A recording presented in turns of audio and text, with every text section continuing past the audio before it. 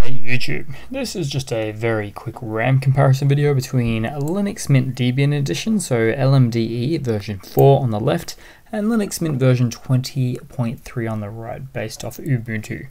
Now, getting into it without further ado, we'll just load up some real basics here, and we can see we've got Linux Mint 4, if you want to call it that, and Linux Mint 20.3. Now we go across to the system monitor and just have a little bit of a look, and I'll punch this up for you guys just ever so quickly here. And Linux Mint 4 or LMDE 4 is actually running at about 640 megabytes of RAM on boot up, 641 there. Then on the right hand side, 641, 642, just slightly changing there.